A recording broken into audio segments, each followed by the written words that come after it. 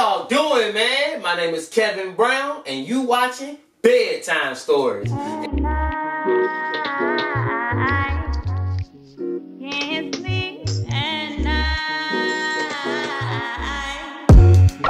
It will be alright. It will be alright. And tonight, I got a cool little book in my hand, man. It's called Don't Let Auntie Mabel Bless the Table. I love a good rhyme, man, so I know I'm gonna love this book, man.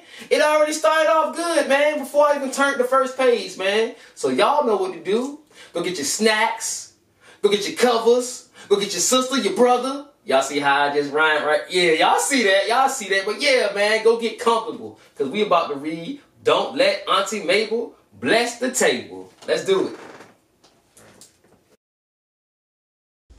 Don't Let Auntie Mabel Bless the Table. Written by Vanessa Brantley Newton. Sunday dinner is always a treat. We go to Auntie Mabel's. We're ready to eat. Everyone is seated at the table. Everyone except dear Auntie Mabel. She is bringing mashed potatoes and a bowl of stewed tomatoes. Papa says it's time to pray. Let's give thanks for this good day. We all bow our heads in prayer. Auntie Mabel's voice fills the air. God is great. God is good. We thank him for this food. By his hand, we all be fed. Give us, Lord, our daily bread. Now bless the corn and black-eyed peas, Virginia ham and mac and cheese. Bless the roast chicken.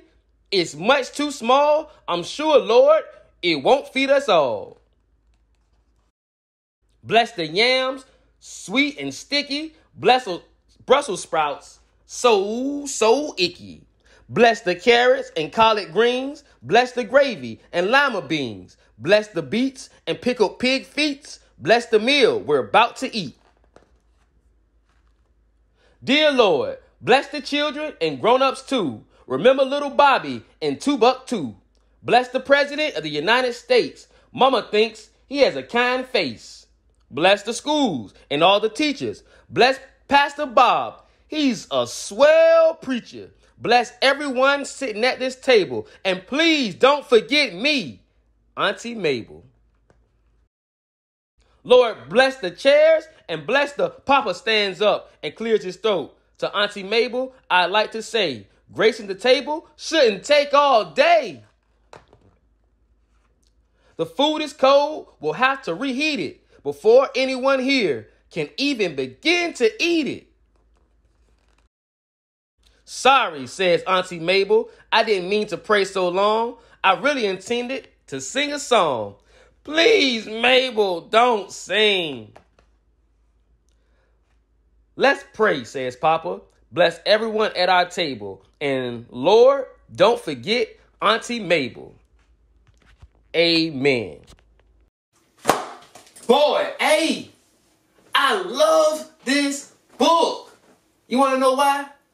It's because of Auntie Mabel. You feel me? See, Auntie Mabel may have prayed for a long time, but to me, that wasn't necessarily a bad thing. You feel me? See, Auntie Mabel just thankful. You feel me? She thankful for everything she has, and she wants to make sure that God knows it. You know what I mean? Because it's a lot of people who go to bed every night with nothing to eat. Some people drink water to go to bed. They don't have anything to eat, man. So Auntie Mabel, she understood that.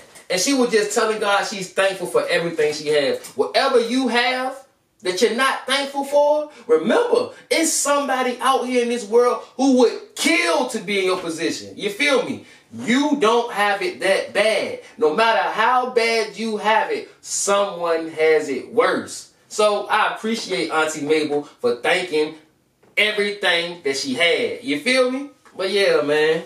Y'all know what it is, man. I need y'all to tell me what y'all learned. Because I already know y'all learned something real special. You know why? Because y'all real special. Y'all are the future. You are the future president, the future astronaut, the future NBA player, the future. It's the future. Y'all are everything. So yeah, man, tell me what y'all learned. Put it in the comments, text me, email me, just let me know. And we're going to come back and we're going to do it again. So like always, y'all know what to do. Be you, be true, and be back tomorrow morning for the early word. And remember, be thankful for everything you have. It's always someone with less.